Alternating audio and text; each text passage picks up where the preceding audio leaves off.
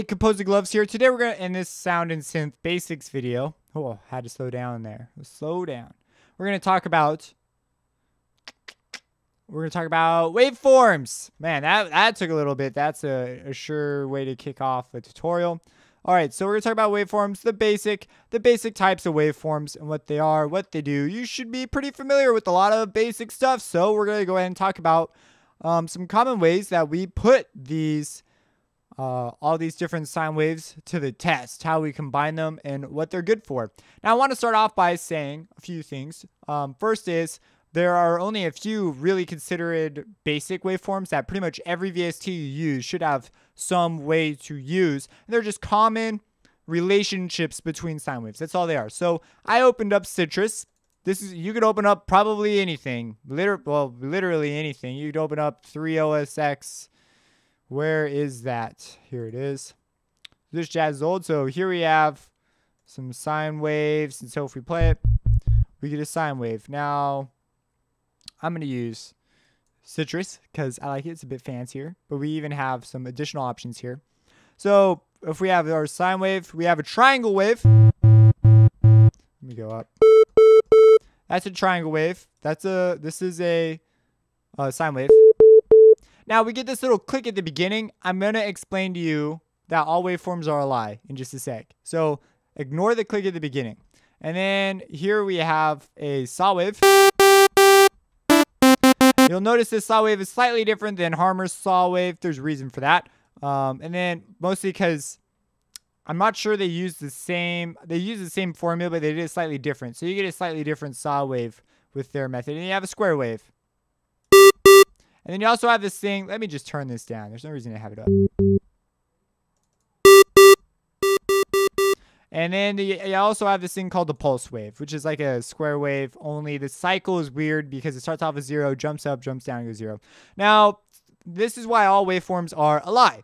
So, you've never heard a true sine wave. You've never heard a true square wave. You've never heard a true anything as far as ideal waveforms are concerned. And I know I haven't even talked about what's in them, but I want to point out something. So here's a sine wave. It has to go up and down so many times, and it has to do this forever. A true sine wave will do this forever. So right off the bat, we're on to a bad start. But here's the problem. You've probably turned on your sine wave and turned it off. And my argument is you're not listening to a sine wave right now, so therefore you've never actually heard a real sine wave because you have to listen to it forever and you've turned it off. What are you talking about, Mr. Gloves? Like, how can this be the truth?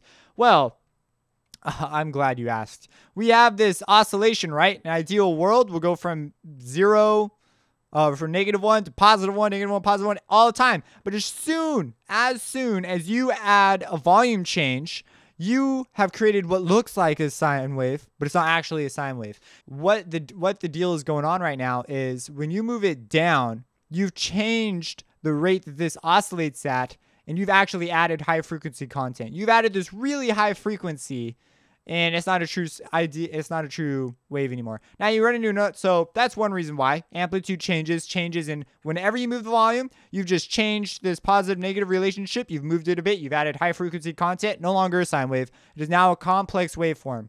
Complex waveform is simply anything that's not really a sine wave. It does not have a periodic oscillation like this, and a complicated sine. But now it's a complex waveform because it's got higher harmonic information and doesn't keep a steady rate anymore. So you might be saying that's very academic reasoning. Well, it is, but you've never heard one. So I'm just telling you the way it is. Now, the other reason why you've never heard one is because your speakers are limited in their ability to move forward instantly and backwards instantly, and they've not been vibrating forever. And you also have noise in your wires. You have noise in your digital system. So there's just a billion reasons why. A lot of them, though, as we can see, they are so negligible that you've heard a sine wave. But I just want you to know that it's a lie. If you come over here to your buddy, but I'm friends with the square wave or the saw wave, surely I've heard a true version of them. This one's easier to disclaim. It's a straight line. Like, what do you know that can instantly teleport to the other side? Your speakers are going to like freak out when they see this. They simply can't do it. There's going to be a little rounding off right here. That's actually the big point of the mathematician that fought Mr. Fourier, that said his information was theoretically not true, was because of this reason. Now, all systems are band limited. And you're going to learn about bandwidth later. So I know that I haven't really talked about waveforms yet, but we're getting into it now. I just want to show you that all your waveforms are a freaking lie. Like you've never actually heard a true version of any of these, but you've heard really great approximations. So when we begin to layer up, so I have this ability to add in harmonics at will. I'm not going to use any of this. So first up, we have our sine wave. It's a single tone. There's no higher harmonic information, and that's it. Academically, this is textbook waveforms. Now, if we come up here, we have our buddy, the triangle wave. We're going to skip over to the saw wave, actually. Here is the saw wave. And you see that it goes down and then up, and then down and then up. The strings do this. And what's the deal with this jazz right here? How are they getting all these extra things? Well, if we turn this into our... Hey... Where's my signal? Oh, here it is. Okay, so here's our triangle wave. We can see that things get softer as we go up, and now our harmonics change. So what it does is it takes our fundamental and it multiplies it by 1, and we get our fundamental. So sometimes the fundamental is called the first harmonic. Then you multiply it by 2, and you get the second harmonic. So if our fundamental is 100, our second harmonic is 200. Our third harmonic would be 300, 400, 500, 600, 700 as we go up our harmonic scales. But something happens as we go up. And now okay, getting ahead of myself. As it goes up, each harmonic gets 1 divided by the harmonic number softer. So our second harmonic is 1/2 softer. Our third harmonic is 1/3 the original volume level. Not softer. It gets 1/3 the original volume level of the fundamental. For example, our 537th harmonic is 1/537th harmonic softer. And now we run into this interesting problem that, whoa, but do we have that many harmonics? Like, is that a thing? Well, a true saw wave, another textbook thing, goes on forever. This doesn't. But it does what we need it to. So this, for all intents and purposes, is our saw wave. But again, that's true with all these. They have these ideals of infinity, and we just simply can't do that. So that's the saw wave. That's the harmonic structure. And when you manipulate this, they are all in phase. I should also note that all these definitions I'm giving you all say that they start in phase and some. None of them are like randomized phase. So let's come over here to your buddy, the triangle wave. Let's go to the square wave. Square wave's easier. So here's our square wave. We could see it doing its square wave thing right now. And we'll notice that we seem to have these outlines of harmonics as we come up here. It only takes every other harmonic. So you multiply the fundamental times numbers like 1, 3, 5, 7, 9, odd numbers. And you sum those together and you get the square wave.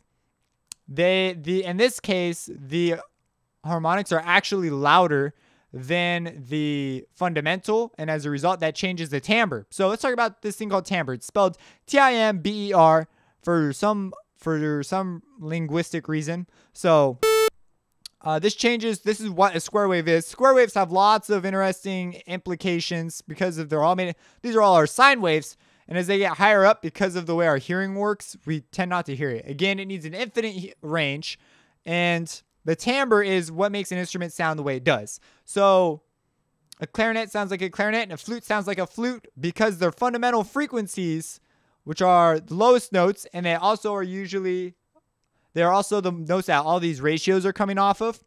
Because our fundamental frequency defines the note. That's the note you would say, it's this note. Now it gets way more intense later on. But right now, it's this note. And then the overtones, or in this case, they're harmonics. Whenever they're a ratio of the fundamental, they're harmonics. That defines what that sounds like. So the clarinet has different overtones than the flute. And some of these are louder than others. There's a specific ratio, and they change. And this is what makes instruments so beautiful and nice. Now, there's one other thing I wanted to mention. So the phase, it's got to line up in phase. Otherwise, it's going to sum differently, and it's not a square wave anymore. It's something else. Because of sum will subtract and add, it won't make a square shape anymore. Harmonics add. All right, I'm just going to move on. So here we have a triangle wave. It's again adding all the odd harmonics. But this time, it's all the odd ones except for... Oh, I want to talk about overtones. before I talk about triangle waves. Overtones are tones that are not multiples of the fundamental. And so that's that. That's what I'm gonna leave it at for now. There's a rule about the fundamental being called the first harmonic, but it's not called the first overtone. I can't totally remember right now, but it gets a little weird terms wise when you start talking about that. But okay, so anyways, yeah, things are not in relationship. So they are there, and in natural sounds they are there. I'm also going to show you some tendencies of waveforms in this video. So as we play it, here we have our triangle wave, odd harmonics, except for you can see they get substantially softer as we go up into eternity. And what's the deal with this? What is the ratio there? The ratio is, as it gets softer, you get, let's say, for example, this is a third harmonic. That would be 1/9 the fundamental. Or the fifth harmonic, 1/25. So it's 1 divided by whatever the frequency is, the harmonic number, squared. So that's how they get softer. Now, there's a variety of reasons you'd use these different ones. A lot of them are sound design, and you'll discover those when you learn VSTs. I'm going to let you use VSTs as your guide as you go through maybe some of my from the ground up courses. Now, we do have this last guy, the pulse wave. The pulse wave is just like a shifted square wave. So you get no volume, volume. So suddenly you have a square wave and then no volume again. So that's the pulse wave. And it happens really fast. So you perceive it as a tone.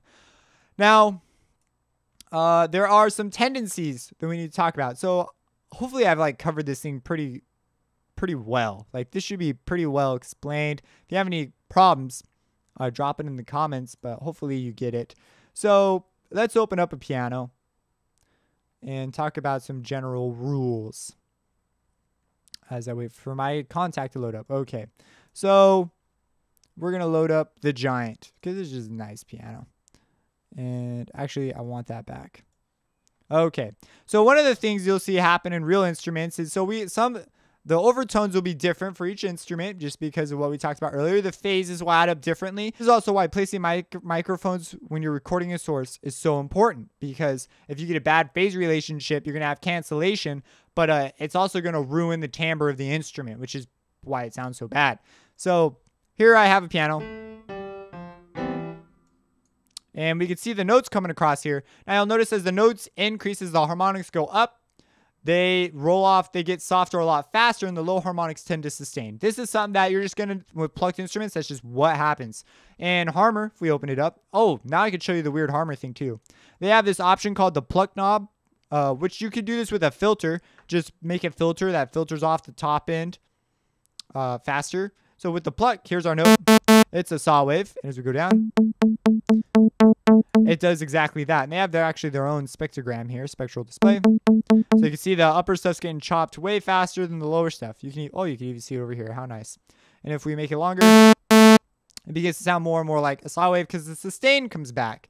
And so one other thing you need to note is they use Brownian noise. And I'm not so sure the 1/5, 1/3 relationship is in this one. They all seem pretty evenly loud. As you can see, they just seem like, look at that. And they just cut off. Now, I have a multitude of reasonings behind some of this. So to me, this is almost like square wave. I'm not sure because that's definitely not the same setup that Citrus did. So this is like some weird version of a saw wave. And I don't have anything against this. I actually really like their saw wave. I like having that option. They use a frequency index because it's additive synthesis. And it's a really different thing. Go watch my Harmor from the Ground Up series if you want to know more about Harmor. But this is one of my favorite VSTs. But anyways, so that's that. Now there's a few other things you need to know, and there's these two, which are types of noise. So there are two big types of noise. They're called white noise and peak noise. I'm not going to address them at this point because I address them later on in some of their uses. So that's that. Those are the basic types of waveforms. And you can manipulate the relationship of the harmonics to each other. And essentially, if you know how to change the phase, the relative amplitude, and the frequency, so the rate it's oscillating of each of the individual harmonics, you can synthesize anything if you can control those things. So you need to just keep that in mind when you're doing stuff. So that's that. If you have any questions, again, let me know. Subscribe and have a blessed day. Opposing gloves. Reversing.